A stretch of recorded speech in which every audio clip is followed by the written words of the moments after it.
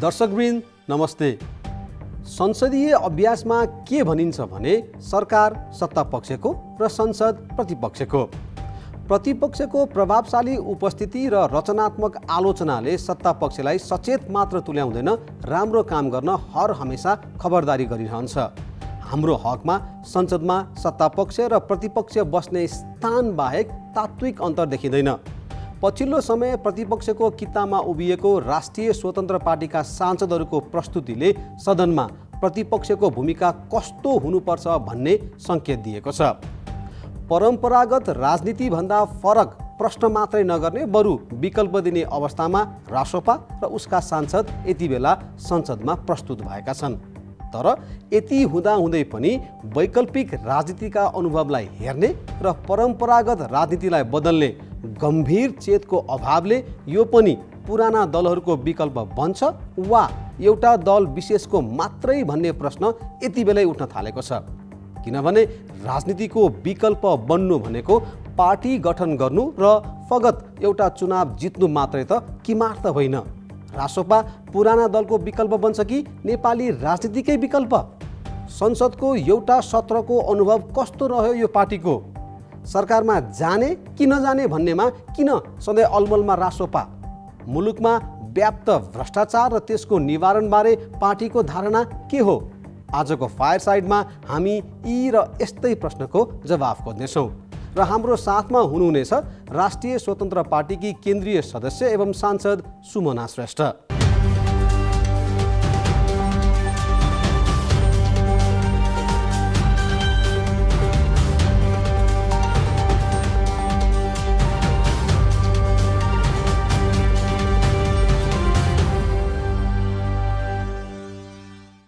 प्रविधि र अर्थशास्त्रकी विज्ञ सुमना श्रेष्ठ प्रतिनिधि सभामा समानुपातिक तर्फबाट सांसद हुनुहुन्छ। उहाँले अमेरिकाको Massachusetts institute of technology MIT Sloane school of म्यानेजमेन्टबाट business एडमिनिस्ट्रेसनमा स्नातकोत्तर गर्नुभएको छ। उहाँ आफूलाई व्यवस्थापन परामर्शदाता, उद्यमी र अभियन्ताको रूपमा चिनाउन चाहनुहुन्छ। सुमनाजी, यहाँलाई फायरसाइडमा स्वागत छ। Thank you very much. तपाईँको यो संसदीय यात्राको अनुभवबाटै सुरु गर्न चाहे। सांसदको रूपमा 5 महिना व्यतीत भइसकेको छ यहाँको पनि। यो संसदमा अनुभव कस्तो रह्यो यहाँको? एकदम एक्साइटिङ भयो। धेरै कुरा सिक्ने मौका पाएँ। यो ल मेकिङ प्रोसेसमा पनि संशोधन राख्ने मोस्टली त, अनि जवाफदेहिताको साइडमा पनि। सो अहिलेसम्मको यो 5 महिनामा लर्निङ कर्भ चाहिँ एकदम स्टिप छ। सिक्नुपर्ने कुरा धेरै छन्, तर एकदम एक्साइटिङ भएको छ। यो हामी कहाँ नि जस्तो यो नयाँ सांसदहरू आइसकेपछि यो संसदीय प्रक्रिया, संसदीय अभ्यास यस्तो हुन्छ भनेर यो तालिम चाहिँ हुन्न है? 2 दिन अभिमुखीकरण चाहिँ थियो, तर एकदम टेक्स्ट हेभी भयो। यदि मैले गरेको भए म सिमुलेसनै गरिदिन्थेँ होला। थिन्तै थियो, तर मेबी पर्याप्त थिएन होला। यो पुस 25 गते सुरु भएर वैशाख 15 गतेसम्म चाहिँ चल्यो हाम्रो संसदको पहिलो अधिवेशन होइन, चुनावपछिको। त्यो अधिवेशनमा एउटा पनि विधेयक पारित हुन सकेन। यो संसदीय अभ्यास र यो कानुन निर्माण कस्तो हुने रहेछ भन्ने बुझ्नुभयो यहाँले चाहिँ? हामीले पास गरेको भनेको प्रतिनिधि सभाको नियमावली एउटा मात्र पास गऱ्यौँ। अरू सबै विधेयकहरू टेबल गरेर त्यसमा सैद्धान्तिक छलफल गरेर संशोधन राख्ने मात्र भयो। इभन पार्लियामेन्ट्री कमिटिज, संसदीय समितिहरू पनि लास्ट दिनमा मात्रै हामीले फर्म गऱ्यौँ। त्यसैले यो अधिवेशन चाहिँ नि जुन अर्जेन्सीका साथ हामीले काम गर्नुपर्ने हो त्यो चाहिँ काम भएको छैन। अनि इभन व्यवस्थापनमा पनि धेरैवटा हिकअप्सहरू छन्।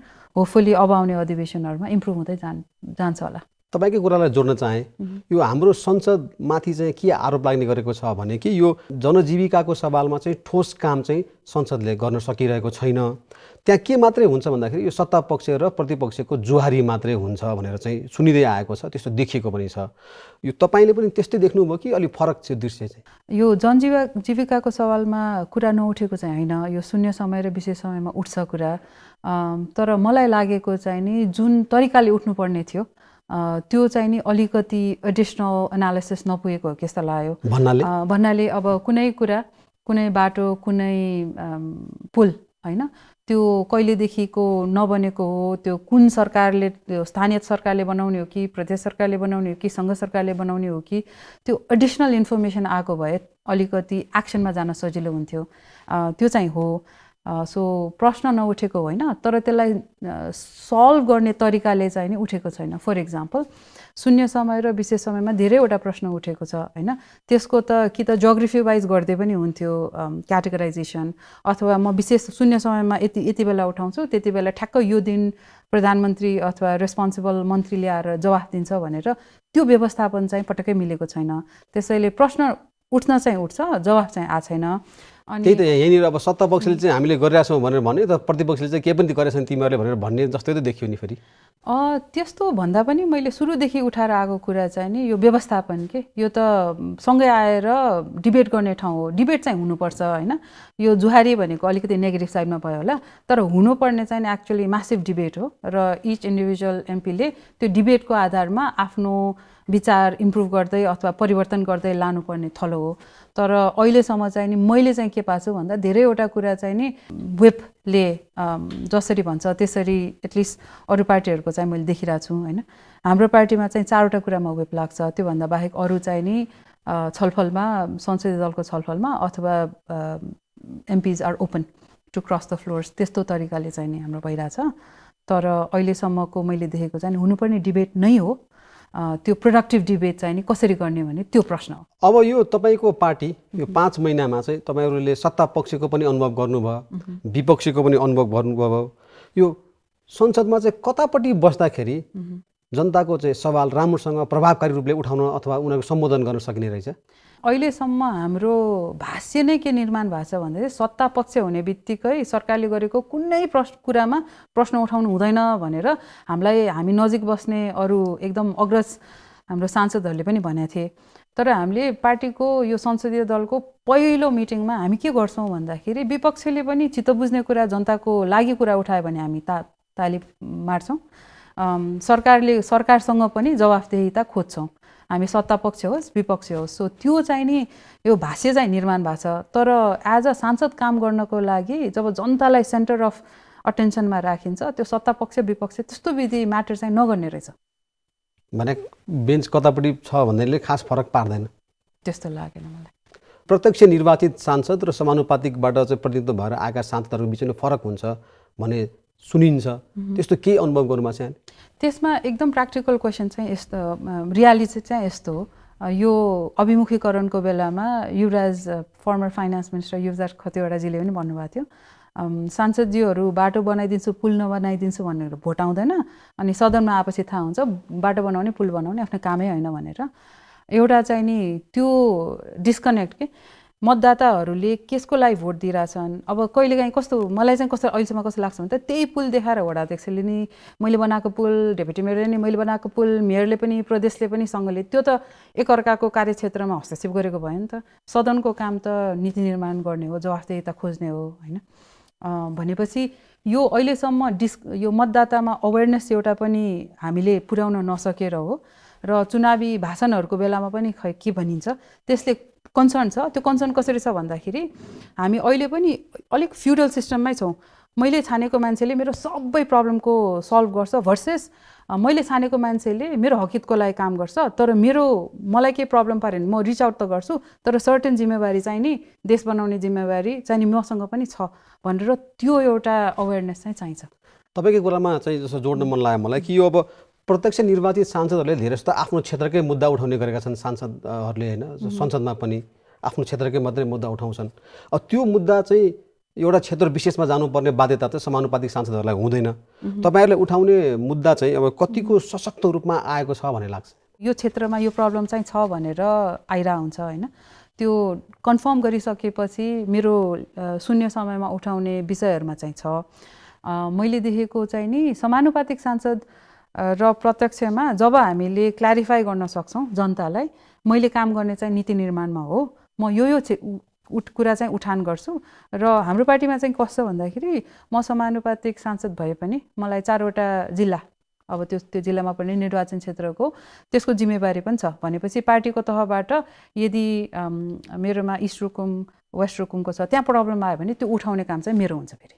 सो त्यसरी चाहिँ हामीले काम डिभाइड गरेका छौँ। तर फेरि अहिले यहाँले भने जस्तै अब हाम्रो चाहिँ विधायकहरूले गर्ने काम के हो भन्ने कुरामा चाहिँ जहिले पनि संशय देखिएको छ होइन। यो सांसदहरूमा पनि एउटा दुविधा त छ नि होइन कि उनीहरू संसदमा आएको विकासको एजेन्डाको लागि हो कि भन्ने पनि गरेका छन्। धेरै जस्तोले संसदमा जाने किन भन्दाखेरि विकास गर्नको लागि भन्ने पनि छ। तर खासमा चाहिँ यो विधायकी अधिकार अथवा कानुन निर्माणमा चाहिँ हाम्रा सांसदहरू सक्रिय हुनुपर्ने हो नि खासमा होइन। तर विकाससँग बढी किन जोडिन्छन्? हामीले यो पोलिटिक्स अथवा यो पोलिटिक्स भने त सोसियल कन्ट्र्याक्ट हो। यो सबै त एउटा सोसाइटी निर्माण गर्नु, यो कम्युनिटी निर्माण गर्नु, कम्युनिटीलाई एउटा अहिले एकदम चाहिएको कुरा विकास हो। त्यसैले सांसदहरूले गर्नुपर्ने कुरा चाहिँ नि विकासको मोडालिटी हो। कुनै एरियामा हामीले यो प्राधिकरणको रूपमा लगेर विकास गर्छौँ अथवा कुनै ल फर इक्जाम्पल यो नेपालमा निर्माण गर्ने उत्पादनलाई प्रोत्साहन गर्न कस्तो नीति निर्माण तय गर्छौँ, होइन हामीले सबै इम्पोर्टै गर्ने हो कि के गर्ने, त्यसमा त डिस्कसन त्यो विकाससँग खास डिरेक्टली जोडिन्छ होइन। जब क्रिएसन रोजगारीसँग डिरेक्टली जोडिन्छ। तर त्यो अलिकति डिरेक्ट जोड्न त प्रत्यक्ष नै जोडिन्छ, तर त्यो विकासको बजेट लिएर छर्ने जस्तो त हुँदैन नि, त्यो फरक किसिमले जोडिन्छ। र यदि हामीले त्यो लेभलमै बसेर कुरा गर्ने हो भने चाहिँ नि विकास पनि धेरै गर्न सकिन्छ। यो अहिले सांसदहरू नि जस्तो विकासको कुरामा अलिक बढी ध्यान दिए, आफ्नो क्षेत्रको विकासमा ध्यान दिए भनेर भनिन्छन् अथवा त्यो सुन्नमा पनि आउँछ। तपाईँको अनुभवले के भन्छ? उनीहरू चाहिँ यो होइन यो कानुन बनाउने कुरामा बढी सिन्सियर देखिएका छन् कि यस्तै अहिले यहाँले भने जस्तो विकासीय मुद्दाहरूमा अथवा विकास लाने कुरामा चाहिँ? विकास भनेको यतिकै हुँदैन, विकास पनि कानुन निर्माण गरेरै हुने हो होइन। सो सर्टेन कुरामा कानुन निर्माण गरेरै विकास हुने हो। सर्टेन कानुन चाहिँ नि सामाजिक न्यायको लागि हुन्छ, सर्टेन कानुन हाम्रो अन्तर्राष्ट्रिय सन्धिको लागि हुन्छ होइन।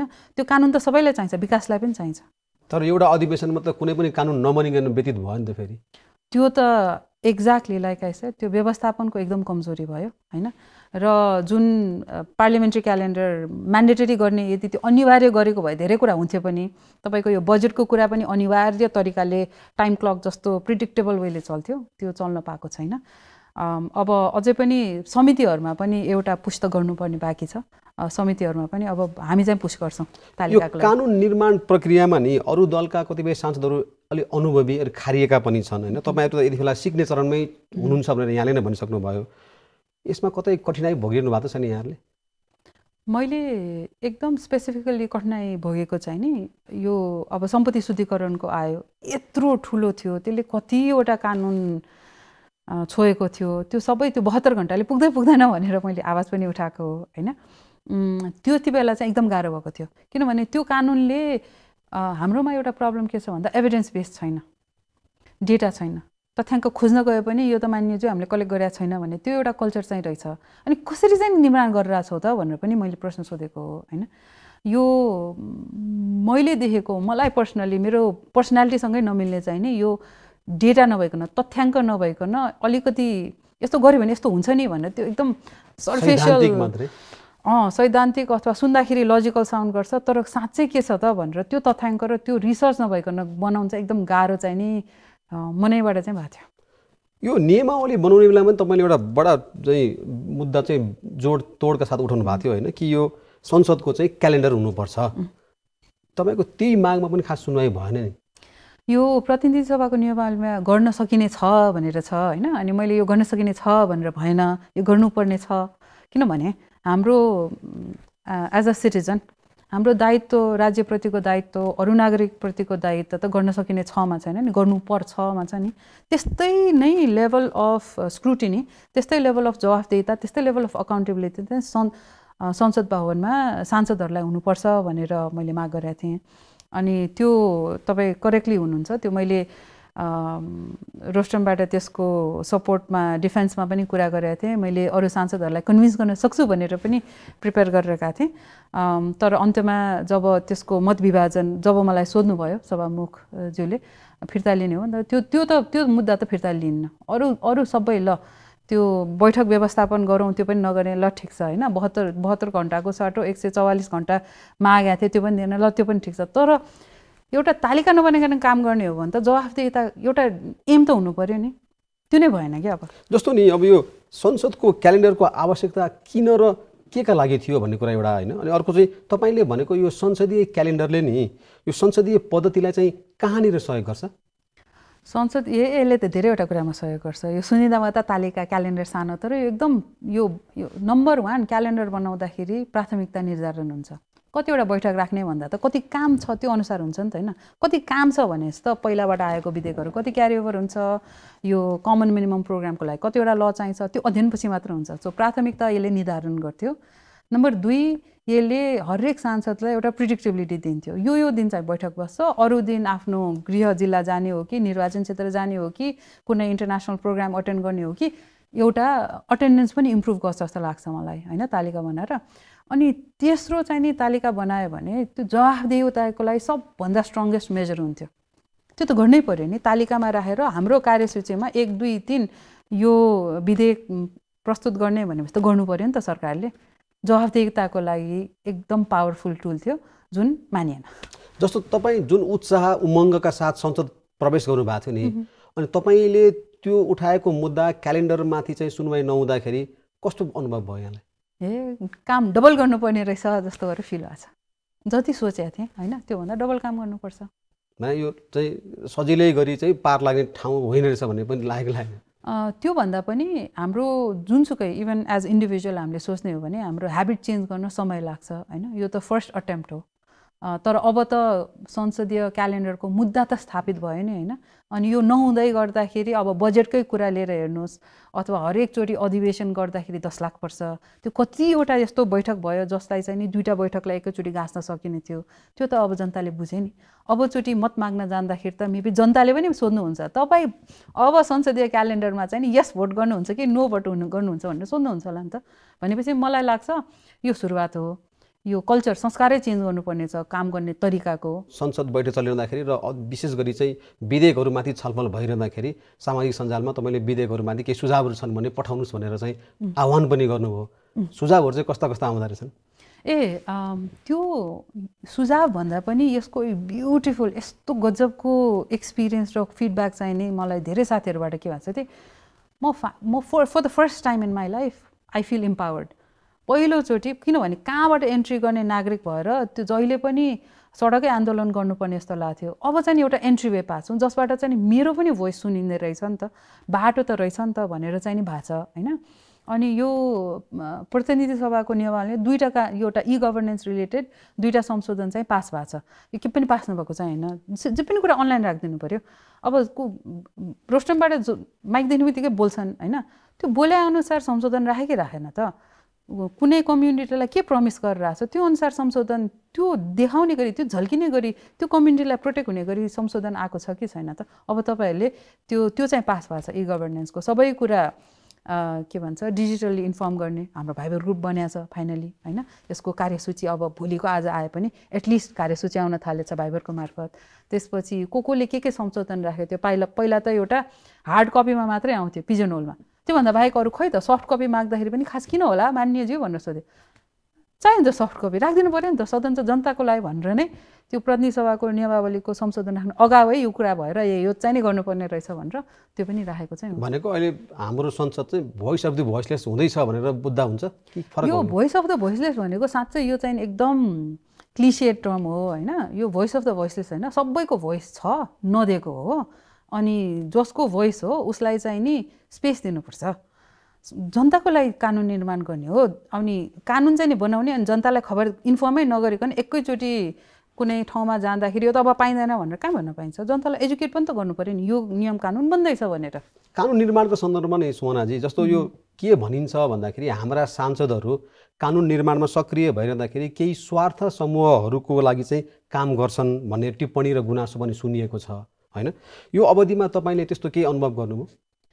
यस्तो छ मैले देखेको स्वार्थ समूह भन्दा पनि हामी सबैजनाको स्वार्थ हुन्छ है। त्यसैले त्यो स्वार्थ समूह म नेगेटिभली हेर्दिनँ। लबिङ ग्रुप हो ठिक छ, उहाँहरूले संशोधन पठाएको पनि मैले रिक्वेस्ट गर्दा सबैले पठाउँछन् नि हैन। त्यो सबै संशोधनहरू अनलाइन छ कि मैले मेरो वेबसाइटको मार्फत चाहिँ कसले के पठायो सबै अनलाइन राख्दैछ भनेपछि तपाईँले हेर्न सक्नुहुन्छ कुन स्वार्थ समूहले के गर्न खोजेको थियो अनि त्यो अनुरूप कसले कस्तो चाहिँ संशोधन राखे भनेर नम्बर 1। नम्बर 2 स्वार्थ समूहले पठाउने संशोधन सबै नराम्रो हुन्छ भन्ने पनि छैन। कतिवटा कुरामा मैले यादै गरेको थिएन। अब खाद्यकोमा 30 दिनमा लागू हुन्छ भनेर ऐनमा लेखेको थियो। अनि एफएनसीसीआईले पठाउँदाखेरि यो 30 दिन होइन यो 365 डेज हुनुपर्छ अनि बल्ल झसङ्ग भयो नि हो त नि है बिजनेसलाई एडजस्ट गर्ने टाइम त दिनुपर्छ नि त्यो त राम्रो सुझाव थियो अनि मैले त्यसलाई लिएर त्यसलाई मैले झन् एक्सप्यान्ड गरेँ ठुलोले त लोन लिन पाउँछ होला 1 वर्षमा सक्छ होला साना तथा मजौलाले लोन लिन गाह्रो हुन्छ उनीहरूलाई एडजस्ट गर्न टाइम लाग्छ होला त्यसलाई 3 to 5 इयर्स दिउँ त्यो सानो चमेना गृहकोलाई त अझ टाइम लाग्छ 5 वर्ष दिउँ किनभने उहाँहरूलाई त पहिला सिकाउनु पर्यो फुड स्ट्यान्डर्ड यो हो मासु यति टेम्परेचरमा राख्नुपर्छ ह्यान्ड वास यतिचोटि गर्नुपर्छ भनेर अनि त्यो देखेपछि मैले केही सिकेँ अनि त्यसपछि चाहिँ मैले ओभरअल अब धारणासम्म मात्रै बुझ्ने कुरा भयो सुमनाजी हैन तर यहाँ चाहिँ के देखेको छ भने स्वार्थ समूहले कानुनै परिवर्तन गरिदिने आफू अनुकूलको बनाउने पनि अभ्यास चाहिँ अनुभव भएको छ हाम्रो संसदबाट त्यो त उनीहरूको कामै त्यही हो त्यसलाई त करेक्ट हो कि होइन भनेर ब्लक गर्ने काम त सांसदहरूको हो नि त त्यति इम्पावर्ड अथवा त्यति वेल इन्फर्म छन् हाम्रा सांसदहरू त्यसमा त अब मैले कमेन्ट गर्न मिल्दैन हैन तर यो सुरुवात चाहिँ भएको छ भन्नाले स्वार्थ समूहले यस्तो गर्छ लबी ग्रुपहरूले गर्छ इन्डिभिजुअलले पनि गर्छ त्यो कतिजनाको लागि फाइदाजनक हुन्छ कि थोरै यो क्रोनी क्यापिटल चाहिँ त मोर प्रोपेल हुने हो कि त्यो त सांसदहरूले त्यसलाई हेरेर आफ्नो जनतालाई सम्झेर बनाउने कानुन हो यो स्वार्थ समूहको कहाँनिर बादिन्छ भन्ने कुरामा नि जस्तो अब समितिहरू गठन हुँदैछ हैन धेरै जस्तो चाहिँ चासो चिन्ता भनेको चाहिँ समितिमा को मान्ने हुन्छन् अथवा समितिमा कस्तो छलफल हुन्छ भन्नेमा हुन्छ क्या धेरै चाहिँ स्वार्थ समूहको चाहिँ पहुँच त्यहाँसम्म पनि भएको देखिएको छ त्यही मैले जान्न खोजेँ समितिहरूको एउटा नि बैठक बसेको छैन हैन त्यसैले मैले त्यसमा कमेन्ट गर्ने कुरा आउँदैन तर जसरी हाम्रो प्रतिनिधि सभाको लाइभ टेलिकास्ट हुन्छ नि त्यस्तै गरेर हरेक समितिको लाइभ टेलिकास्ट भयो भने त पारदर्शी भयो नि जनता पनि इन्फर्म हुन सक्ने भयो तपाईँ पारदर्शिताको कुराकानी गर्नुहुन्छ सुमनाजी यहाँ चाहिँ प्रेस आउट अथवा मिडिया आउट भनेर चाहिँ समितिका बैठकहरू भएको चलन पनि छन् फेरि हाम्रो संसद समिति त्यो म कम्प्लिटली डिनाइ गर्दिनँ कोही मान्छेले म गोप्य रूपमा यो राख्न चाहन्छु भने त्यो सुन्न स्पेस पनि दिनु पर्यो हैन तर कतिवटा त्यस्तो मिटिङ होला र तर त्यो हरेक समितिको एउटा रिपोर्ट त आउला नि त्यसमा त पारदर्शी हुनै पर्यो मैले देखेको अब मैले एउटा पत्र पनि लेखेको थिएँ हाम्रो यो भिभिआइपी मुभमेन्टमा के छ भनेर त्यति बेला कुनै कुरा सूचनासँग रिलेटेड छ नेसनल सेक्युरिटीसँग रिलेटेड छ भने त्यो कम्प्लिटली पारदर्शी भन्दा पनि परिमार्जन चाहिँ भएको छ है भनेर आश्वासन एउटा चाहिँ मैले खोजेँ तर यो सुरक्षा अब हाम्रो भिभिआइपी मान्छे हाम्रो राष्ट्रपतिको सुरक्षासँग रिलेटेड त सबै त्यो एक्ज्याक्ट प्रोटोकल त मैले थाहा पाउनु पर्दैन नि त हैन जस राम्रो छ भनेपछि त्यो पहिला जस्तो तामझाम हुँदैन भनेपछि म त दङ्ग परेँ म त आनन्द भएँ त्यसैले कुनै कुरा चाहिँ नि यदि त्यो इन्टरनेसनल रिलेसनसँग रिलेटेड छ हैन अथवा नेसनल सेक्युरिटीको कुरा छ सीमित अब यो मेबी प्रधानमन्त्री राष्ट्रपति यस्तै व्यक्तित्वहरू मात्र सीमित राख्ने भने त्यो चाहिँ म बुझ्न सक्छु अब अलिकति तपाईँको राजनीतिक जीवनतिर जाउँ है अब तपाईँ व्यवस्थापन परामर्शदाता उद्यमी र अभियन्ताको पृष्ठभूमि भएको व्यक्ति हुनुहुन्छ तपाईँलाई राजनीतिमा आउन चाहिँ के कुराले प्रेरित गर्यो खासमा एउटा त एकदम हाई लेभल अफ फ्रस्ट्रेसन यो चुनाव बेला गठबन्धन गर्ने जस्तो त्यो कार्टेलिङ के प्राय हामी कम्पिटिसन हैन मार्केट कम्पिटिटिभ हुनुपर्छ भन्छौँ नि किनभने चोइस हुन्छ कन्ज्युमरसँग अनि यहाँ मतदातासँग पनि विभिन्न धारणा भएको मान्छेहरू आउन अगाडि अनि छानी यो मान्छे चित्त बुझ्यो यो मान्छे चित्त बुझेन भन्न पाइन्छ नि हैन चोइसै नदिएपछि एउटा त एक्सट्रिम लेभल अफ फ्रस्ट्रेसन भयो अनि दोस्रो चाहिँ नि मेरो पर्सनल एक्सपिरियन्समा इम्पोर्टर्सको लागि चाहिँ एकदम सबै कार्यविधि सबै छ नेपालमै के गर्छु भन्ने हुन्छ एकदम गाह्रो छ लाइक गाह्रै छ क्या एउटाबाट अर्कोबाट अर्को अनि त्यसले गर्दा पनि हो यो होइन केही चाहिँ गर्नुपर्छ भनेर अनि अभियन्ता भएर काम गरेर राख्दाखेरि एउटा सांसद आफूले गरेको कुरामा आइदियो भने कस्तो खुसी हुने कस्तो दूरी रहेछ नि त हैन एउटा सांसद जनप्रतिनिधि र जनताबीच यस्तो दूरी त्यसले पनि फ्रस्ट्रेसन गरेको चाहिँ हो अनि त्यसपछि मेरो साथी पनि उठ्दै हुनुहुन्थ्यो अर्निको पाण्डे अनि उहाँसँग ल सपोर्ट गरौँ भनेर अनि हाम्रो हर्क साम्पाङजीहरू त्यस्तो मान्छेहरू पनि जिते लाइक ल अब गजबको अब सोसाइटी चाहिँ रेडी छ फर अ चेन्ज मैले जे एक्सपिरियन्स गरिरहेको छु म मात्र एक्लै नरहेछु अरूले पनि एक्सपिरियन्स गरिरहेको रहेछ नि त यो त अति भयो भनेर अनि त्यसले चाहिँ नि खास प्रोपेल गरेको यो अति भयो अथवा जुन लेभलको फ्रस्ट्रेसन भन्ने कुराकानी गर्नुभयो भने त्यो चाहिँ मतदाता हुँदाखेरि बढी थियो कि अहिले सांसद भइसकेपछि बढी छ तपाईँको क्वाइट अनेस्टली सेम लेभलको छ त्यसैले हिजो म हाम्रो प्रोटेस्टहरूमा पनि दुईटा ठाउँमा प्रोटेस्ट थियो काठमाडौँमा हैन त्यसमा नि गएँ तर त्यहाँ जाँदाखेरि त्यही लेभल अफ फ्रस्ट्रेसन चाहिँ छ यो त अति भयो के गरेको यो भनेर जस्तो अब अमेरिकाको विश्वविद्यालयमा अध्ययन गरेर आउनुभयो होइन, राम्रो रोजगारको अवसर तपाईँलाई त्यतिखेर थियै थियो होला, तपाईँ आफ्नो चाहिँ हुन्छ नि लाइफस्टाइललाई चेन्ज गर्न सक्ने अथवा एकदम व्यवस्थित गर्न सक्ने अवसर तपाईँसँग हुँदाहुँदै पनि यो राजनीति गर्ने होटुटी चाहिँ कहाँनिर जाग्यो भन्नु खोजेको? होइन, राजनीति गर्ने बित्तिकै अव्यवस्थित हुने होइन होइन। अनि जुनसुकै काम पनि मैले उतै काम गरेको भए पनि जे गरेको भए पनि एउटा लाइफ के को लागि जिन्छ भन्दाखेरि एउटा इम्प्याक्ट केही त गरिन्छ नि लाइफमा। मैले चाहिँ नि ओभरअल धेरैजना मान्छेलाई जुन वेमा इम्प्याक्ट गर्न सकिन्छ, रोजगार सृजना सकिन्छ त्यसको लागि अप्टिमाइज गरेँ होइन। त्यो भन्दैमा मैले मेरो लाइफ कम्प्लिटली छोडेको पनि होइन, आइ एम स्टिल इम्प्लोइड। मेरो काम त एमपी भएर काम पनि गरिरहेको छु। यो अब तपाईँले भने जस्तो सहज क्षेत्र हो राजनीति, तपाईँले चाहिँ हुन्छ सबै काम गर्ने, यता गर्ने ऊ गर्ने। यो हाम्रो जस्तो मुलुकमा अझ बढी चाहिँ महिला प्रतिनिधित्व नै अब कसरी प्रभावकारी होला भन्ने चाहिँ एउटा प्रश्न उठिरहेको बेलामा चाहिँ तपाईँले भने जस्तो त्यति सहज छ राजनीति? राजनीति मैले देखेको यो माइन्डफुलनेस मेडिटेसन जस्तै हो। कुनै कुरालाई एकदम प्रब्लमेटिक लिनुभयो त्यो त्यति नै ठुलो प्रब्लम हुन्छ होइन। तपाईँले कुनै प्रब्लमलाई कम्पार्टमेन्टलाइज गर्नुहुन्छ, ब्रडर पर्सपेक्टिभ हुनुहुन्छ, त्यो सकिन्छ। मलाई अहिलेसम्म मैले बुझेको यो 5 महिनाकोमा चाहिँ नि जुन तरिकाले राजनीति भनेको डर्टी गेम हो, यो त्यो केही होइन। राजनीतिमा तपाईँको जुन स्किल सेट छ, तपाईँ टिचर भए टिचर, जुन स्किल सेट छ नि त्यो एकदम चाहिन्छ कि। प्रब्लम सल्भिङ स्किल सेट हो राजनीति भनेको मैले देखेको। कस्तो नीति बनायो भने मेरो देशको प्रब्लम चाहिँ म सल्भ गर्न सक्छु भन्ने। त्यसकारण मैले देखेको जति धेरै युवा, स्पेसली युवा पुस्ता राजनीतिमा आकर्षण हुन्छन्, त्यो आकर्षण हुन नदिनको लागि चाहिँ नि राजनीति भनेको यस्तो यस्तो यस्तो तथा नाम गाली गर्ने हो होइन।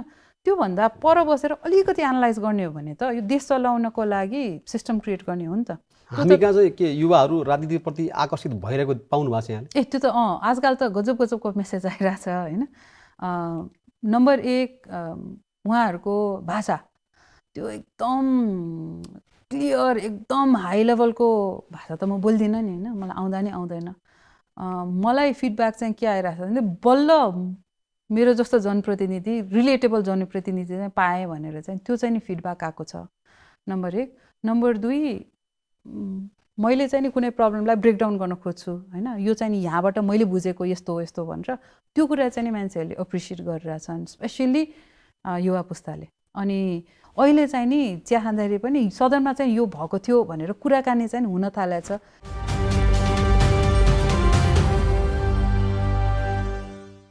जस्तो यो राजनीतिमा सक्रिय भएपछि तपाईँले मूलतः 3वटा प्राथमिकता हुन्छन् भनेर भन्नुभएको थियो होइन। जस्तो कि पहिलो भनेको रोजगारी सृजना, यहाँ कुराकानी गरिहाल्नुभयो। दोस्रो भनेको यो नेपालको विकासको मुद्दामा प्रवासी नेपालीलाई जोड्ने, र तेस्रो भनेको चाहिँ राजनीतिज्ञहरूको राजनीतिक उत्तराधिकारीको योजना सञ्चालन गर्ने भनेर भन्नुभएको थियो। यसलाई कसरी पुरा गर्न सकिन्छ र यसलाई कसरी मूर्त पार्न सकिन्छ भन्ने हो यहाँको योजना चाहिँ? नम्बर 1 त त्यो रोजगार सृजना टेक सेक्टरमा, म त्यही सेक्टरबाट आएको नि, त्यसको पोटेन्सियल म्यासिभ छ। त्यसको यदि हामीले मैले परिकल्पना गरेको चाहिँ नि यो होल ब्याचलर्स डिग्रीको अवधारणा विश्वभरि अहिले चेन्ज भइरहेछ क्या।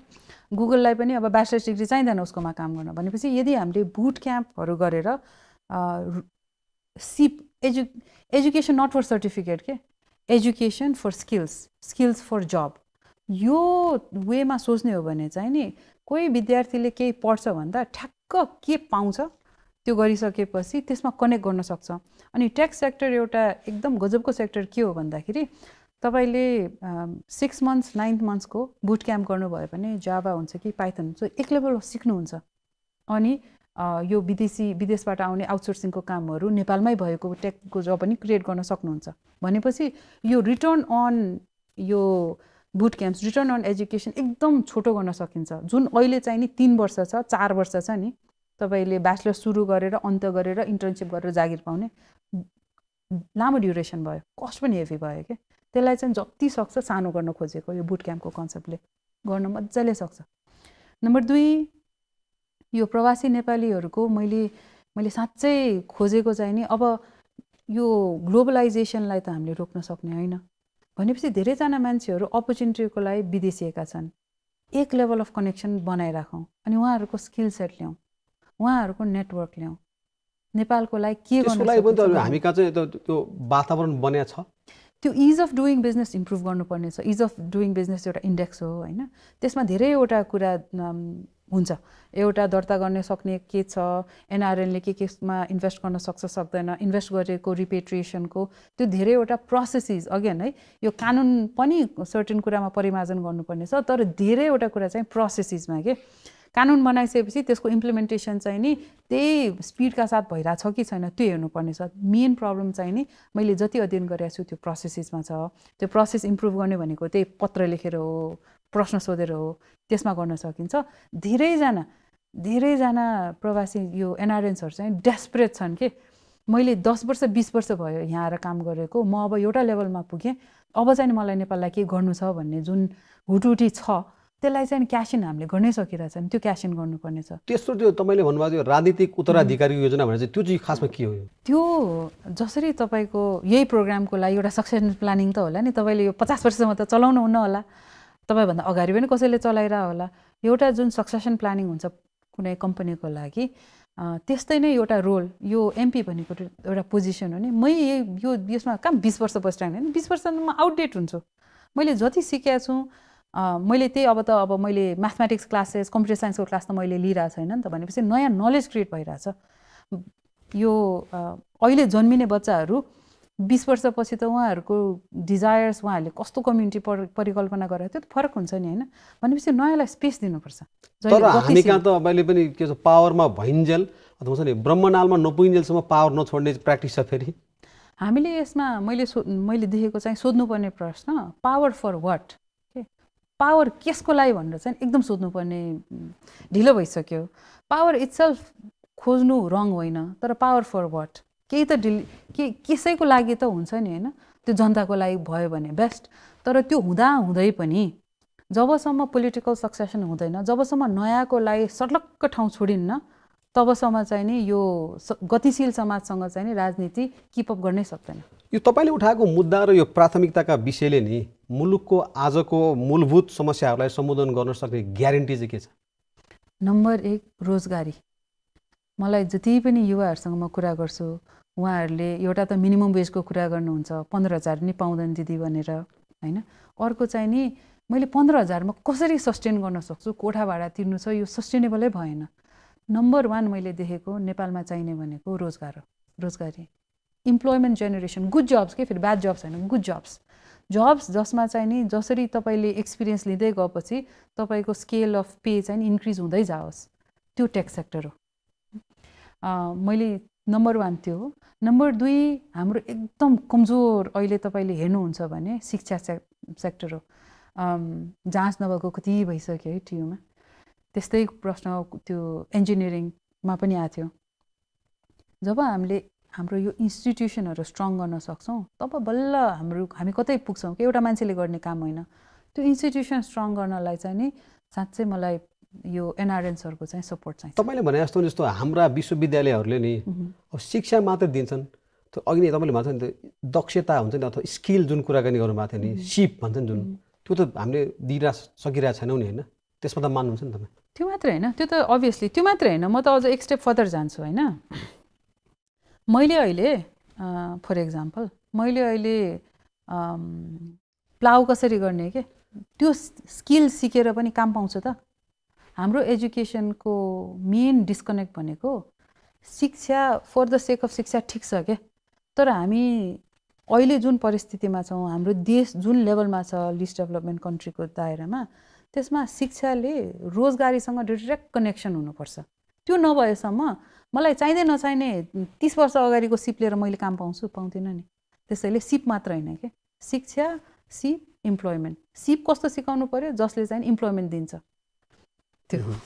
अब प्रतिनिधि सभाको यो 5 वर्ष कार्यकाल सकिसकेपछि तपाईँ फेरि समानुपातिकमै बस्नुहुन्छ कि प्रत्यक्ष लड्ने के छ योजना यहाँको? त्यो त अहिले टु अर्ली टु टेल। मैले पार्टीमा चाहिँ के भनिरहेको छु भन्दाखेरि यो घरिघरि समानुपातिकमा त बस्नु पाउँदैन, त्यो मेरो थर्ड प्रायोरिटीको अगेन्स्ट हुन्छ होइन। तर अहिले नै यो प्रत्यक्ष लड्दिनँ भन्दा पनि यो 5 वर्ष छ, यो 5 वर्षको चाहिँ नि एकदम कङ्क्रिट माइलस्टोन चाहिँ क्रिएट गरौँ, त्यसमा चाहिँ नि बढी विचार गरिरहेछ। आम नेपालीहरूले चाहिँ 5 वर्षपछि सुमना श्रेष्ठलाई कुन रूपमा देख्न पाउँछन् भन्ने प्रश्न छ क्या अहिले? खै अब हेरौँ, 5 वर्षमा गजब काम गर्न सकियो भने त कन्सल्टिङमै म म्यानेजमेन्ट मलाई यो स्टार्टअप्सहरूलाई मेन्टर गर्न, स्टार्टअप्सहरूलाई ठुलो बनाउन हैन, स्केल अप गर्न जुन यो म्यानेजमेन्ट कन्सल्टिङ सपोर्ट म प्रोभाइड गर्छु त्यो मलाई एकदम रमाइलो लाग्छ हैन। त्यसमा पनि फिर्ता हुन सक्छु अथवा हेरौँ, थाहा छैन, सोचेकै छैन। 5 वर्ष एकदम लामो समय हो नि। तपाईहरु जस्तो नयाँ अनुहार संसदमा आएपछि एक खालको उत्साह पनि प्रकट भएको छ हैन। तर त्यति हुँदा हुँदै पनि तपाईहरुमाथि पनि एउटा टिप्पणी चाहिँ अलि निकै जोडतोडका साथ सुन्न पाइन्छ। त्यो के भने निराशा र असन्तुष्टिबाट फाइदा लिन खोज्ने तर समस्याको चाहिँ ठोस समाधान दिन नसक्ने भनेर तपाई के भन्नुहुन्छ? त्यो त होइन नि। म तपाईलाई एक्जाम्पल चाहिँ दिन्छु। यो बाल मन्दिरको हैन, मैले भने नि हामीले अहिलेसम्म भाष्य निर्माण गर्न नसकेको र निर्माण गर्नुपर्ने भनेको चाहिँ नि एउटा सांसद कति पावरफुल छ। सांसदले जवाफदेहितामा धेरैवटा काम गर्न सक्छ। पार्लियामेन्टको थ्रु पनि पत्र लेख्न सक्छ, लिखित पत्र हैन, पार्लियामेन्टले स्क्याटर अराउन्ड गर्छ त्यो क्वेसनहरू। दोस्रो भनेको सदनबाटै पनि उठाउन सकिन्छ र तेस्रो भनेको मन्त्रालयहरूलाई डाइरेक्टली लेख्न सक्छ। एउटा एमपीको पावर अफ इन्भोकेसन पनि हुन्छ, बोलाएर यो के भएको कसो भएको भनेर जवाफदेहिता गर्न सक्छौँ के। भनेपछि यो जुन भाष्य छ नि यो सरकारमा जानुपर्छ। अनि यो जुन तपाईले सोध्नुभयो प्रश्न, यो निराशामा यो क्यास इन गर्यो खै गरेको भन्दाखेरि त्यो चाहिँ होइन। तपाईले हरेक रासोपाको हरेक सांसदको फ्रम अकाउन्टेबिलिटी पर्सपेक्टिभ र हामीले गरेको सक्सेसेसहरू त्यस्तो त्यो हेर्ने हो भने चाहिँ नि 5 महिनामा डेलिभरी चाहिँ धेरै भएको छ। त्यसमा पनि यस्तो काठमाडौँ लगायत यो शहरी मतदाता भएका ठाउँहरूमा आकर्षित गर्नका लागि सामाजिक सञ्जालको अलि बढी प्रयोग तपाईहरुले गर्नुहुन्छ। दूर दराजका जनताको समस्या र सरकारमा चाहिँ अलि ध्यान पुर्याउन सकेको छैन भन्ने छ कि तपाईहरुलाई आरोप? हैन, त्यो त म आरोप भने त्यो त म स्वागत पनि गर्छु। किनभने तपाईले चुनावको जुन वेमा हाम्रो देशमा चुनाव हुन्छ कति धेरै पैसा खर्च हुन्छ। हामी त त्यो खर्च गर्न सक्ने पोजिसनमा छँदा पनि छैनौँ र मलाई लाग्दैन कहिले हुँदा पनि हुँदैन हैन। त्यसको लागि सोशल मिडियाले हाम्रो कस्ट अफ मेसेजिङ घटाइदिएको छ कि। सामाजिक सञ्जालको मार्फत मैले तपाईलाई त्यही कुरा 5 चोटि राख्न पाइरहेको छु। घर दैलो गरेको भए हरेक दिन त्यो खाजाको कस्ट यताउता धेरै कस्ट पर्थ्यो हैन। अनि हाम्रो दूरदराजमा हाम्रो प्रब्लम पनि त्यही हो। अहिले हाम्रो सङ्गठन विस्तार हुँदैछ बिस्तारै हैन। जब सङ्गठन विस्तार हुन्छ त्यहाँको पनि प्रब्लम्सहरू आउँदै गर्छ र त्यसलाई ट्याकल गर्नलाई पनि त्यो त प्रब्लम भयो, त्यो प्रब्लमलाई सल्भ गर्नलाई पनि हामीले नीति निर्माण गर्छौँ। यो चाहिँ मैले किन सोधेँ जस्तो समस्या आजका दिनमा चाहिँ सहरमा भन्दा अलिकति बढी दूर दराजमा होला हैन। आधारभूत सेवा र सुविधाबाट समेत वञ्चित भएका नागरिकहरूका मुद्दामा चाहिँ तपाईहरुले भन्ने गरेको ठुला दल र तिनका नेताले मतलब गरेनन् भन्ने हो। तपाईहरुले चाहिँ कति मतलब गर्नुभयो भन्ने कुरा नि? त्यो त तपाईले हाम्रो सांसद विनेताजीको शून्य समय अथवा विशेष समयको हेर्नु भने त्यो चाहिँ तपाईले एकदम पाउनुहुन्छ। उहाँले कन्सिस्टेन्टली कर्णालीको लागि म एक्जाम्पल पनि दिन्छु। हाम्रो उहाँको फर्स्ट मुद्दा भनेको उहाँको कर्णालीमा शैक्षिक सत्र डिफ्रेन्ट टाइममा सुरु हुन्छ, त्यति बेला किन किताब पुग्दैन भनेर उहाँले अभियानै चलाउनु भएको थियो हैन। त्यति बेला हाम्रो सांसद शिशिरजी पनि हि वाज अ मन्त्री देन। फर्स्ट टाइम कर्णालीमा टाइममा किताब पुग्यो। त्यो मलाई लाग्छ यदि विनिताजीको पहल कदमी नभएको भए अथवा शिशिरजीले त्यही अनुसार म यो डेलिभर गर्छु भनेर नगरेको भए गाह्रो हुन्थ्यो कि। त्यसमा त जनक शिक्षा सामग्रीले के भन्छ, हामीले 1 वर्षदेखि नै तयारी गरिरहेका छौँ भनेर भनेको छ नि त फेरि। गुड, यदि त्यो हो भने अर्कोचोटि पनि हुन्छ होला हैन। तर मैले देखेको चाहिँ नि जुन वेमा विनिताजीले उहाँ पिछडिएको क्षेत्रलाई रिप्रेजेन्ट गर्ने सांसद हुनुहुन्छ, उहाँले जुन रूपमा कर्णालीका लागि फोकस गरेर काम गरिराख्नु भएको छ त्यसले चाहिँ नि एउटा आशा चाहिँ के जगाउँछ भन्दाखेरि हामी दूरदराजको प्रब्लमहरू चाहिँ ल्याइ चाहिँ राछौँ भनेर। तर एउटा कुरा नि सुमनाजी कि यो पपुलिस्ट कुराकानी गर्नु र व्यवहारमा काम गर्नुको बीचमा चाहिँ धेरै अन्तर पनि छ र त्यो अलि गाह्रो पनि छ भने त मान्नुहुन्छ तपाईँ हैन? त्यो नमान्नु पर्ने कुरै छैन। यो कस्तो व्यवहारिक भन्दाखेरि मलाई हेल्दी हुनु छ हैन, त्यो कसलाई स्वास्थ्य चाहिँदैन, मलाई स्वास्थ्य चाहिन्छ।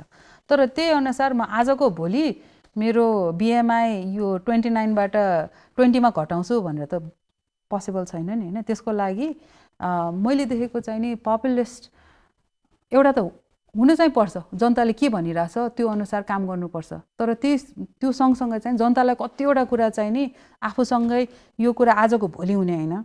यसको लागि सांसद एउटा छानेर सांसदमा अल अफ सडन दैविक शक्ति पनि आउने हैन। यसको लागि बाटो एउटा सांसद हो र प्रतिनिधि हो, तर काम गर्नुपर्ने त तपाईँ हाम्रै हात हो। सांसदले चाहेर पनि गर्ने हैन, काम गर्ने त जनता नै हो। सँगसँगै अर्को पनि के कुरा गरिँदैछ भने कि तपाईँहरूको पार्टीको नीति पनि छैन, सिद्धान्त पनि छैन हैन। अब यो के खालको पार्टी हो भन्ने भनिरहेछ, खालि पपुलिस्ट मात्रै कुराकानी गर्छ भनेर भन्नेहरू पनि छन् नि, उनीहरूलाई जवाफ के छ तपाईँ? बाचापत्र पढिदिनुहोस् न प्लिज, त्यही भन्छु म। बाचापत्र पढ्नुहोस्, त्यसपछि बसेर कुरा गरौँ। सबै कुरा चाहिँ बाचापत्रमा उल्लेख छ, मोस्ट अफ द कुरा त्यसमा उल्लेख छ। मलाई लाग्छ बाचापत्र भनेको चाहिँ लिभिङ डकुमेन्ट हो। जसरी हामीले नयाँ कुरा थाहा पाउँछौँ अथवा रिसर्चले केही कुरा नयाँ भन्छ, त्यसपछि त्यो बाचापत्र परिमार्जन हुन्छ। तर बाचापत्रमा 30 वर्ष पछिको नेपाल परिकल्पना गरेको छ र त्यसको लागि बाटो पनि तपाईँले हाम्रो बाचापत्र पढ्ने हो भने त्यसमा ठुलो ठुलो सिद्धान्तको मात्र चाहिँ नि भन्नाले यो लेफ्ट राइटको मात्र कुरा छैन कि, त्यसमा एकदम सिम्पल। फर इक्जाम्पल म कति कङ्क्रिट कुरा बाचापत्रमा छ भन्दाखेरि यो साइन्स फेयर्सहरू जस्तो विज्ञान प्रविधि आविष्कारहरूलाई प्रमोट गर्नको लागि हरेक जिल्लामा चाहिँ नि साइन्स फेयर हुनुपर्छ है, त्यो लेभल अफ स्पेसिफिटी छ कि।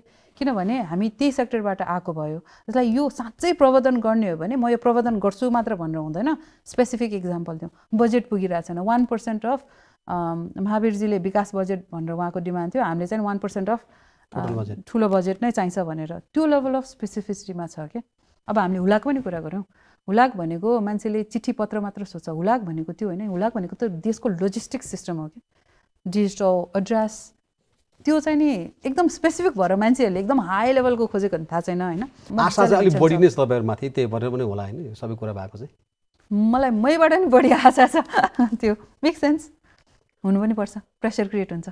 अब अलिकति तपाईँकै दलको बारेमा कुराकानी गरौँ होइन। यो राष्ट्रिय स्वतन्त्र पार्टीले वर्तमान सरकारलाई दिएको चाहिँ समर्थन एकाएक फिर्ता लियो होइन, वैशाख 10 गतेको उपनिर्वाचनपछि। यो के कति कारणले सरकारलाई दिएको समर्थन फिर्ता लिनुभयो यहाँहरूले? हाम्रो पहिलोचोटि साझा न्यूनतम प्रोग्राममा धेरैवटा कुरा हामीले भनेको कुरा इन्क्लुड थियो। मलाई एकदम पर्टिकुलरली किनभने त्यो मेरै पोइन्ट थियो बाचापत्रमा, बिजनेस इन्क्युबेसन सेन्टर हुनुपर्छ। वैदेशिक रोजगारमा जान्छन्, थोरै पुँजी लिएर आउँछन्, पुँजी आएर म नेपालमै केही गर्छु भनेर सोध्छन्, अनि त्यो बिजनेस भाएबल हो होइन थाहा नभइकन म केही गर्छु भनेर आफ्नो पुँजी लगानी गर्छन्। If it's a bad investment, त्यो डिक्लाइनिङ त्यो सेगमेन्ट हो भने त आउँदैन। नेपालमा रियली नभएको चाहिँ नि उद्यमीहरूलाई त्यो बिजनेसको के भन्छ गभर्मेन्टको ब्युरोक्रेसी कसरी नेभिगेट गर्ने जिरो सपोर्ट छ होइन। र कुनै सेक्टरमा अब प्रेम आचार्यजी उहाँले यदि उहाँलाई अलिकति पनि इन्क्युबेसनबाट सपोर्ट भएर रियलिस्टिक के तपाईँले यो बिजनेस गर्नलाई तपाईँको क्रेडिट साइकल बजारमा 120 डेज छ अथवा त्योभन्दा नि 180 डेज छ, तपाईँको यति चाहिँ नि क्यास फ्लो चाहिन्छ है भनेर उहाँलाई पहिल्यै अलिकति मात्र सपोर्ट गर्न सकेको भए पनि हाम्रो धेरै उद्यमीहरू फस्टाउँथ्यो होला होइन। त्यो बिजनेस इन्क्युबेसन सेन्टरको मुद्दै हटाइदिए के भनेपछि जुन कुरा हामीलाई यस्तो इम्पोर्टेन्ट फिल हुन्छ र जुन कुरा हामीलाई लाग्छ त्यो पाथवे, त्यो एजेन्डाको नट फर सेक एजेन्डा कि त्यो पाथवे नै हो कि नेपाललाई यो ठाउँबाट यो ठाउँ लग्न हामीलाई उद्यमीहरू चाहिन्छ, उद्यमीहरूको लागि इन्क्युबेसन सेन्टर चाहिन्छ, त्यस्तो मुद्दाहरू इन्क्लुड भएन। तर सरकारमा सहभागी हुने सवालमा नि तपाईँहरूले अलि अस्थिर खालको निर्णय गर्नुभयो कि भन्ने आशंका पनि छ। जस्तो पहिलोपटक सरकारमा सहभागी हुनुभयो, समर्थन पनि दिनुभयो, अनि त्यसपछि एउटा परिस्थितिमा फेरि सरकारबाट बाहिरिनु भयो, अनि अर्को सत्ता गठबन्धनमा रहनुभयो, अनि त्यसमा पनि तपाईँहरूले छोडिदिनु भयो क्या सरकारलाई। फेरि यो किन गएको, किन छोडेको, फेरि किन समर्थन दिएको भन्ने सवाल त उठिरहन्छ नि फेरि। त्यसको यस्तो छ हजुर, मैले भने नि हाम्रो मेन रासोपाको जन्म नै हामीले देशलाई चाहिँ नि अब एकदम कङ्क्रिट रूपमा स्पेसिफिक रूपमा यो ठुल्ठुलो कुरा गरेर होइन कि एकदम स्पेसिफिक रूपमा काम गर्छौँ। त्यो कुरा पहिलाको कमन मिनिमम प्रोग्राम साझा न्यूनतम कार्यक्रममा इन्क्लुड थियो। त्यसपछि हामीले सरकारलाई समर्थन जनाउँदै पनि त्यो रासोपाको कतिवटा बुदाहरू एक्सक्लुड भयो। त्यो एक्सक्लुड भएपछि त्यसलाई समर्थन जनाइराख्ने औचित्य नै भएन होइन। तर यति भन्दै पनि एउटा कुरा चाहिँ नि क्ल्यारिफाई गर्नुपर्ने, यो जुन अहिलेको सरकारले विश्वासको मत लिनुपर्छ भने त्यो चाहिँ होइन। संविधानमा के भनेको छ भन्दाखेरि सरकारमा समावेश भएको थियो भने हो, तर हामी त सरकारमा समावेश थिएन नि त होइन। हामीले त्यति बेला पनि विश्वासको मत किन जाहेर गरेका थियौँ भन्दाखेरि रासोपाले गर्दा धेरैवटा दलहरू सँगै आएको थियो, त्यो छरपस्ट नहोस् भनेर हो। अहिले उहाँहरूलाई विश्वासको मत लिनु पनि पर्दैन, तर हामी चाहिँ एउटा कुरामा एकदम क्लियर के छ भन्दा हामीले भनेको एकदम स्पेसिफिक एजेन्डा चाहिँ इन्क्लुड हुनु पर्यो। तर प्रधानमन्त्री पुष्पकमल दाहालले यो पटक जनताको हितमा काम गर्ने चाहना राखिरहेका बेला चाहिँ तपाईहरुले समर्थन राखेको भए अझ बढी राम्रो हुन्थ्यो कि भन्ने चाहिँ लागेछ नि। चाहना र एक्चुअल डेलिभरी हुन फरक छ हेर्नुहोस् हैन।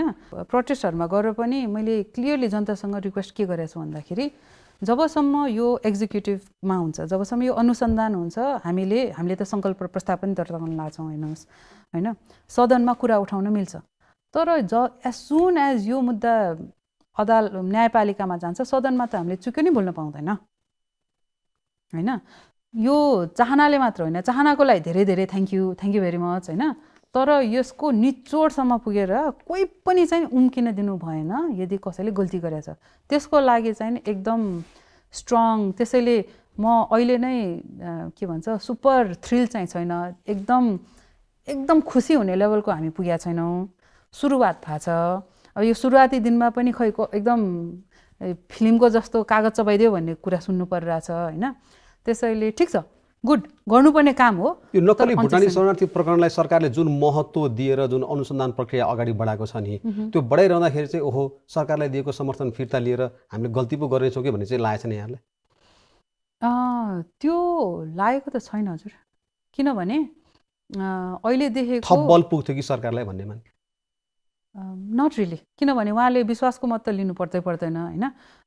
तर यदि हामी भएर पनि नेपाली कङ्ग्रेस निस्केको भए त प्रब्लमै हुन्थ्यो हैन। त्यसैले हामी हुनु र नहुनुको औचित्य भन्दा पनि हामीले कुन लेभलको सशक्त रूपमा खुट्टा चाहिँ कमाउनु हुँदैन है भनेर खबरदारी गर्न सक्छौँ। यो संसदको चौथो शक्तिको समर्थनले यदि निरन्तरता पाएको भए सरकारलाई काम गर्न चाहिँ अझ सजिलो हुन्थ्यो भन्ने त छ नि हैन? फेरि होइन, मैले यो ओभरअल नरेटिभमा एकदम जेनरलाइजेसन भएको छ हैन। सरकारलाई काम गर्न सजिलो त्यो भनेको के हो? सर्टेन पिपल मात्रै पावरमा बस्ने हो? त्यो त होइन नि त। मैले अघि पनि भने पावर फर वाट भन्ने हुन्छ नि त हैन। जब कमन मिनिमम प्रोग्रामबाट यस्तो महत्त्वपूर्ण बुदाहरू हटायो, त्यो पावरमा भएर पनि त के गर्ने रहेछ भन्ने प्रश्न आउँछ नि। पार्लियामेन्ट्री क्यालेन्डर एउटा हामीले पास गर्न सकेनौँ, अनिवार्य रूपमा गर्न सकेनौँ भनेपछि त्यो के हो त? पावर फर वाट हो कि जहिले पनि पावर त पावर भनेको यो 5 वर्षीय कार्यकालमा चाहिँ तपाईँहरूको पार्टी सरकारमा जाँदै नजाने भनेर अड्डी कसेर बस्यो क्या हो? होइन, मैले भनेको सिम्पली के हो भन्दाखेरि जब हामीले जनतालाई बाचा गरेर आएको कुराहरू पुरा गर्न सक्छौँ जानुपर्छ हैन। त्यो गएन भने चाहिँ एकदम सिल्ली डिसिजन हुन्छ त्यो। तर जब हामीले भनेको कुरा कमन मिनिमम प्रोग्राममा इन्क्लुडै हुँदैन भने हामी बस्ने औचित्य त भएन नि। यो उपनिर्वाचनमा पनि यहाँलाई चाहिँ सशक्त प्रतिपक्षको भूमिका निर्वाह गर्नु पर्थ्यो, राष्ट्रपाले त्यो गरेन भनेर पहिला सरकारमा जाँदाखेरिको चाहिँ जुन आलोचना भएको थियो नि त्यसलाई करेक्सन गरे हो तपाईँहरूले पटक? एउटा त्यो अस्ति प्रेस कन्फरेन्समा सभापतिले भन्नु पनि भयो, धेरै 2 out of 3 people we speak जनतासँग चाहिँ तपाईँहरू प्रतिपक्षमा बस्नु, सबैको जागो जानुहोस् भनेर त्यो मेसेज चाहिँ आएको हो। यो एमाले र राप्रपा सहितका दल प्रतिपक्षमा हुँदाखेरि नि यो तपाईँहरूको पार्टी राष्ट्रिय स्वतन्त्र पार्टी चाहिँ कसरी बलियो प्रतिपक्षी बन्न सक्ला? तपाईँहरूभन्दा त बलियो उतापट्टि छन् शक्तिहरू। यो बल भनेको नम्बर मात्रै होइन, भोटिङ गर्दा होला हैन। तर जुन लेभल अफ जनतालाई हामीले इन्गेज गराइरहेछौँ पोलिटिक्समा, कानुन बनाउनेमा, जवाफदेहिता खोज्नेमा, मलाई त्यो पनि एकदम big indicator of how strong of opposition we are र रचनात्मक त्यो पनि हो। यो प्रतिपक्षी बलियो हुनु भनेको चाहिँ संसदमा अथवा लोकतन्त्रको चाहिँ सबैभन्दा सुन्दर पक्ष हो, किनभने सत्ता पक्ष चाहिँ सरकारको तर संसद चाहिँ प्रतिपक्षको भनेर भन्छन् नि। त्यसमा चाहिँ त्यो भूमिका अझ बढी सशक्त पार्ने भन्ने हुँदैन? यो त्यति बेला हुन्थ्यो जब पार्लियामेन्ट्री क्यालेन्डर पास हुन्थ्यो हैन। अब त सदन कुन बेला बस्छ पनि अब सरकारले डिटर्मिन गर्ने लेभलको छ हैन। त्यो चाहिँ नि हाम्रो जनतालाई विक पार्ने एउटा बाटो थियो जुन अनफर्चुनेटली धेरैजनाले रोजे। मैले देखेको चाहिँ नि प्रतिपक्षको भूमिकामा रहेर जवाफदेहिता जुन हामीले खोज्न सक्छौँ, खास एक्चुअली मैले मेरो अभ्यासमा चाहिँ नि एउटा सांसदले जनताप्रतिको जवाफदेहिता हेरेर सत्तापक्ष विपक्ष जे भए पनि प्रश्न जवाफदेहिता आफ्नै मान्छे सरकारमा भए पनि जवाफदेही खोज्ने हो, आफ्नो मान्छे सरकारमा नभए पनि जवाफदेहिता खोज्ने हो। त्यसैले मलाई त्यस्तो विधि फरक जस्तो लाग्दैन, किनभने मेरो फर्स्ट रोस्टमबाटको स्पिच हैन वाज टु आस्क फर निर्देशनले मात्र भएन बनाउनु भनेर त्यति बेला त हामी सरकारमै थियौँ। आफ्नो सरकारको पनि विरोध गर्न सक्नुपर्छ। विरोध मात्र होइन के, रचनात्मक कुराले कसको लागि म एमपी भएको कसको लागि हो? म एमपी भएको त जनताको लागि हो नि त होइन। जनतालाई निर्देशनले मात्र त हुँदैन, केही गर्नु छ भने कार्यविधि बनाउनु पर्यो, नियमावली बनाउनु पर्यो, त्यसमा त जोड दिनै पर्यो त सबै सांसदले, मैले मात्र होइन। यो संसदमा नि अहिले धेरैले कुरा उठाउने गरेका छन् कि यो सङ्घीयता, धर्मनिरपेक्षता, गणतन्त्रका बारेमा नेपाली जनले लामो आन्दोलन गरेर लिएर आएको उपलब्धि हो भनेर एक थरीले भन्छन्, अर्कोले चाहिँ होइन यो उपलब्धि होइन, यसमा चाहिँ पुनर्विचार गर्नुपर्छ भन्ने कुरा पनि उठिरहेछन्। तपाईँहरूको धारणा के हो यसमा? खास एकदम क्लियर छ, अगेन यो बाचापत्रमा छ होइन। हामीले शासकीय स्वरूपमा हामीले यो प्रदेशको जुन जतिजना सांसदहरू हुन्छन्, इभन सङ्घको जतिजना छन्, धेरैवटा कुरा चाहिँ रेट्रोफिट गर्नुपर्छ। घर हो हाम्रो यो होइन, भर्खर बनाएको छ घर, ठिक छ, धेरैवटा ठाउँमा रेट्रोफिट गर्नुपर्छ, तर यो व्यवस्था इज वाट इट इज। अहिले नै व्यवस्था परिवर्तनको लागि एभिडेन्स छैन। तर तपाईँहरूले चाहिँ प्रदेशमा त चुनाव लड्नु भएन। कसरी लड्ने? 3 महिना भएको थियो होइन पार्टी त्यति बेला, नट इनफ टाइम। अबको चुनावमा चाहिँ तपाईँले 3 तहमा सहभागिता जनाउनुहुन्छ त्यसै भए? त्यो त स्पेसली लोकल लेभलमा त एब्सोल्युटली जनाउने हो। त्यसको आधार भनेको चाहिँ अहिले तपाईँले विस्तार गर्न खोजिनु भएको सङ्गठन पनि हो कि के हो? त्यसको आधार भनेको सङ्गठन विस्तार एउटा हो, त्यसको दोस्रो एकदम महत्त्वपूर्ण आधार भनेको अहिले हाम्रो संसदीय अभ्यास र हामीले जनतालाई ल्याउन सक्ने डेलिभरी। तर हामी कहाँ चाहिँ पहिला के भनिन्थ्यो भने यो संसदीय अभ्यास कस्तो छ भने यो संसद भनेको चाहिँ खसीको टाउको राखेर बाख्राको मासु बेच्ने थलो हो भनेर हाम्रै सांसदहरूले बोलेको पनि सुनिएको थियो। तपाईँको अनुभव कस्तो छ त यसमा? यो उखानटुका चाहिँ गजब आउने रहेछ भनेर फर्स्ट कमेन्ट चाहिँ त्यही भयो। अझ मैले सुनेको त त्योभन्दा नि एक्सट्रिमको सुनेको हो, यही खसीको टाउको देखाएर कुकुरको मासु बेच्ने, खै के समथिङ लाइक द्याट, त्यस्तो थियो होइन। मेरो एक्सपिरियन्समा चाहिँ नि त्यो भनेर संसदलाई विक चाहिँ बनाउनु खोजेको हो, टु सो यो गर्न सक्दैन भनेर। गर्न सक्छ, एउटा सांसदले गर्न नसक्ने काम भनेको एकदम लिमिटेड मात्रै छ कि, सांसदले साँच्चै धेरै गर्न सक्छ र हामीले हाम्रो सांसदहरूसँग एक्सपेक्ट गर्ने कुरा यो मिनिमाइज गरेर भएन, काम धेरै गर्न सक्छ। यो सांसदीय ब्याच लगाएपछि पत्र लेख्न सक्छ, सबै ठाउँमा के भइरहेछ सोध्न सक्छ। तर त्यति पावरफुल सांसदलाई पनि संसदमा कस्तो कपडा लाएर गयो भन्ने बारेमा फेरि हल्का खालका टिका टिप्पणी हुन्छन्, तपाईँको बारेमा पनि भयो, त्यसलाई चाहिँ कसरी लिनुभएको छ? त्यो त कराइराख्छन्, अगाडि बढ्ने हो त्यस्तो कुरालाई ध्यान दिएर त काम छैन। तर म के चाहिँ भन्न चाहन्छु भन्दाखेरि यो टिका टिप्पणी गरेर स्पेसली साना बालबालिकाहरूलाई अथवा म पोलिटिक्समा इन्ट्रेस्ट लिन्छु भनेर भर्खर भोटिङ एजको आएको व्यक्तिहरूलाई र इभन पुरुषहरूलाई जसले चाहिँ म परिवर्तन के गर्छु भन्नेलाई, उहाँहरूलाई चाहिँ एउटा स्ट्रङ मेसेज चाहिँ म चाहिँ के दिन चाहन्छु भन्दाखेरि डिस्ट्र्याक्ट नहुनु। अनि यो यस्तै टिका टिप्पणी इज द रिजन के, this is one of the reason, this is one of the many reason, this is precisely the reason they need to join politics. Narrative त भाषा त चेन्ज गर्नु पऱ्यो नि होइन। हाम्रो सोसाइटी कस्तो सोसाइटी बनाउने भनेर आफू इन्गेज नभइकन त त्यो भाषा निर्माण हुँदैन, आफू इन्गेज नभइकन त त्यो 20 वर्ष पनि त्यस्तै टिका टिप्पणी आउँदैन भनेर ग्यारेन्टी गर्न सक्दैन। यदि 20 वर्षपछि त्यो टिका टिप्पणी नल्याउने हो भने त आज काम गर्नु पऱ्यो, त्यही हो। हस् सुमनाजी, हामीलाई समय दिनुभयो, यहाँलाई धेरै धन्यवाद। Thank you so much for having me. नमस्ते।